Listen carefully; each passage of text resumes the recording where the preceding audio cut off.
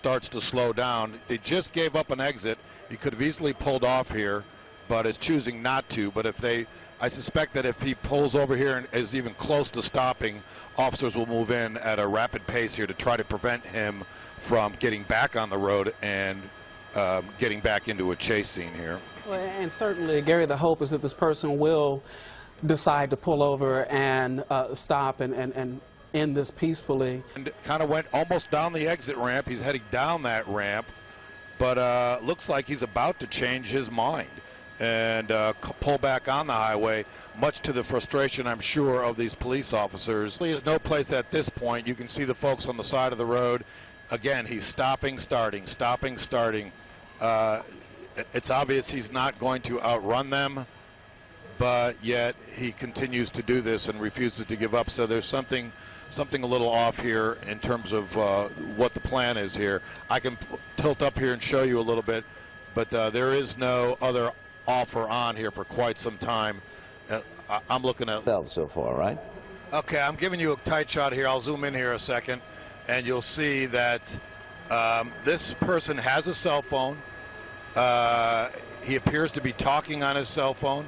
He's looking out the window, possibly at us at the attraction, and just weaving. We don't see anybody in either the front seat or the back seat, but it appears to be an empty vehicle. But very, very casual, acting very casual as he drives with one hand and visits on a cell phone with somebody on the other hand. And a very unusual shot here of being able to actually look inside this car and try and figure out what is going on. Us possibly, and or the traffic on the side. Right behind him.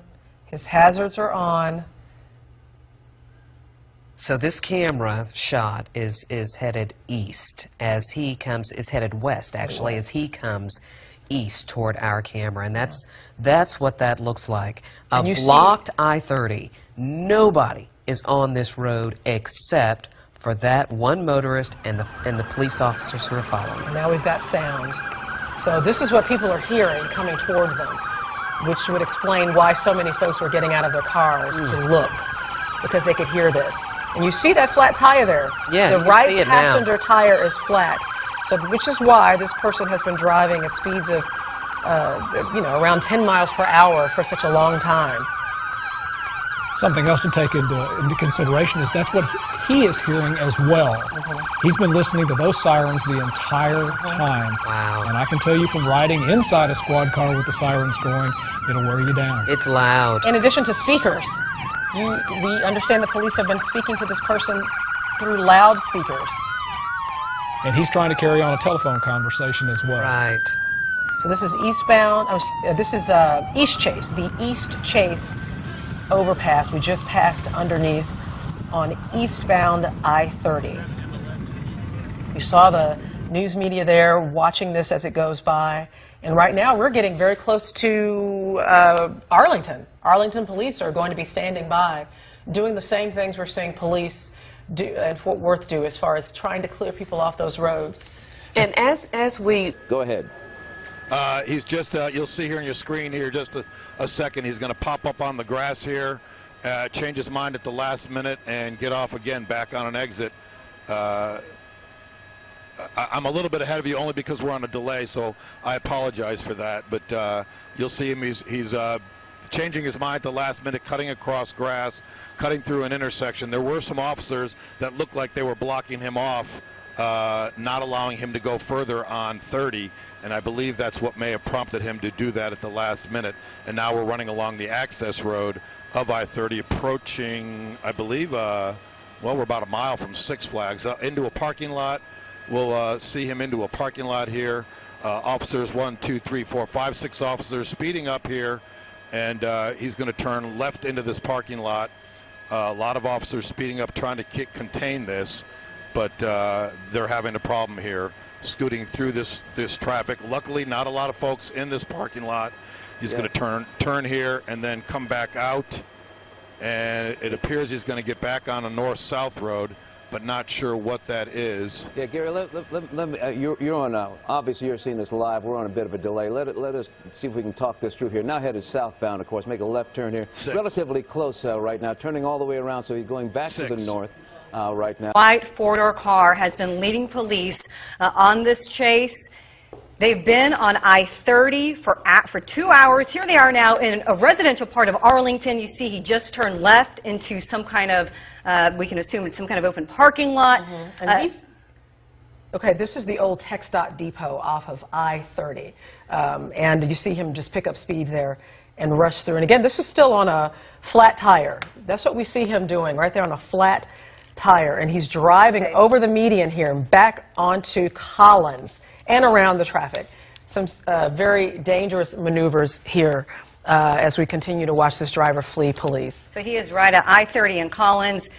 Up until now, this chase hasn't been that dramatic. He's been leading police going maybe 5 miles per hour on the highway, but then a short time ago he gets off the highway. He's now in Arlington, and now he's driving erratically through city streets. We've seen him go through neighborhoods. He's going in and out, in between cars. He's whizzed by children walking on the sidewalk. He has no regard for any traffic, and there you see him driving on the. This is just so you know where we are. This is the road to Six Flags that he's about to get on right now. So this is North Arlington. Westbound toward Cooper. On the right-hand side should be some kind of a golf course. Uh-oh. Well, now he's moved off of the main road, so this should be interesting to see. Gary, you can see where he's headed. I don't know what is through there. Looks like he's trying to get... This is an empty parking lot, a construction strip zone. Officers are moving in really soon. They really wanted to catch him inside there, but now he's making his way back to the road, and he actually will probably get out of this parking area and back onto the road again, which is really disappointing because traffic is picking up, the speed is picking up, and he's southbound now on that would be southbound on Collins. Gary, if I'm correct, what you'll see up ahead of him on the left-hand side, a few blocks down, should be the stadium.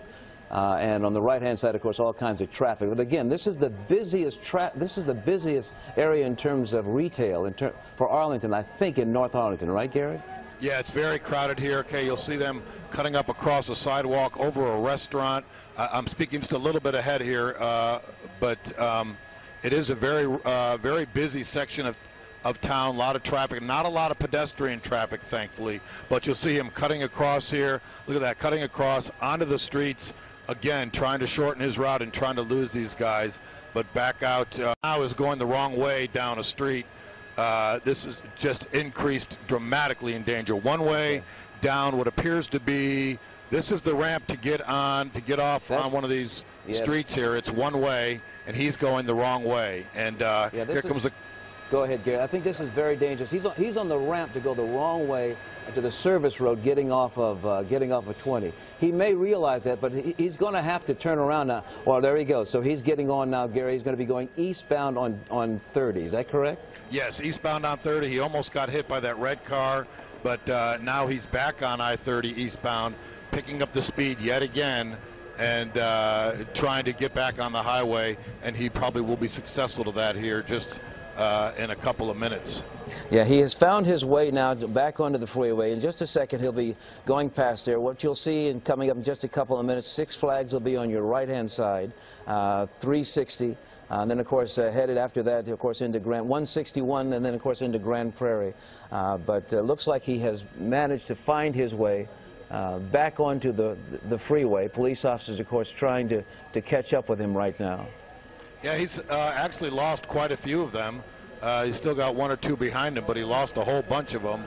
And but they're still got him in view, and obviously the helicopter does. And they're right next to him on the road. They're just waiting for that road to merge and allow them to get right back on. But now they have the chore of breaking up this traffic again and keeping people away from this event. And it's almost like they have to start all over again.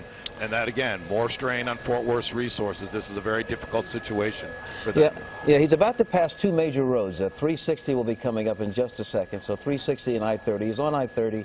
eastbound, headed toward Dallas. So that, where he is right there, that, I cannot remember the name of that road, but it's also a main exit. But Ballpark Way also coming up relatively quickly. But after that will be 360, and then shortly after that will be, I think, 161, if we're heading north on 161. But right now, again, on I-30.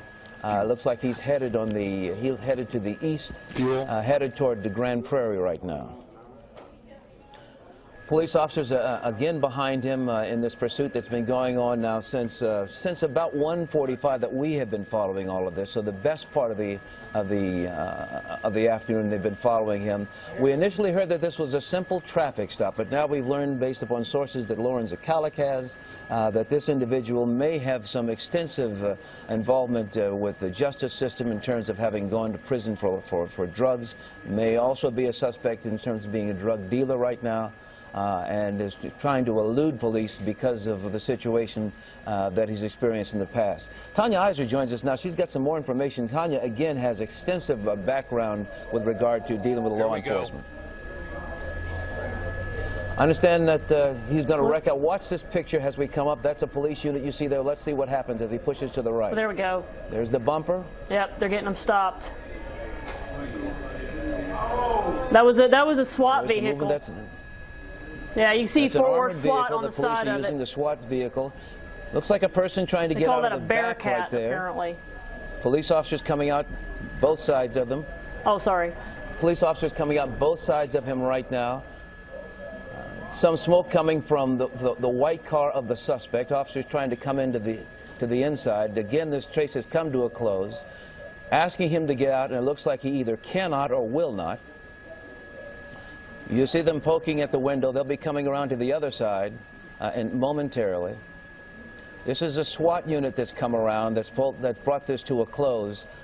Police officers, again, there he is, crawling out the window right now. Police officers come around, grab him, pull him out of the vehicle, bringing him to the ground now. Car is shredding.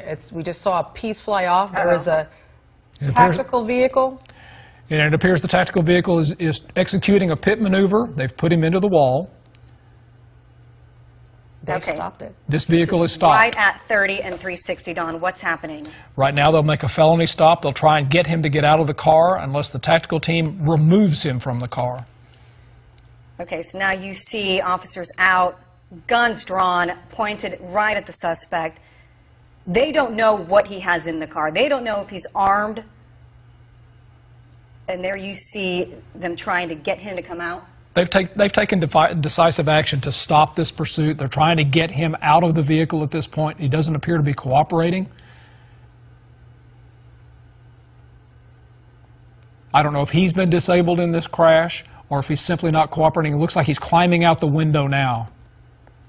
And he is obviously not going to get any further than where he's gone. So police have him on the ground. And this is a very different team that had been following him than... Officers look like they're securing the situation. They don't seem to be concerned about anyone else being inside. They brought the suspect out of the vehicle. It has wrecked. So it looks like the officers are okay. The suspect now in custody. Police officers securing the scene. Tanya Iser joins me. Tanya, did you get a chance to see all that? Having some difficult... Oh, I'm watching it right now. Obviously, they used one of their SWAT vehicles to bring this thing to an end. Talking to law enforcement folks, what they're saying, obviously this became a life safety issue to allow this continue, and that's why they got the SWAT vehicle involved and ended this thing in the way. And obviously we'll have more on the 4 o'clock show. Into custody. Let's take a short break. News 8 at 4 starts in just a moment.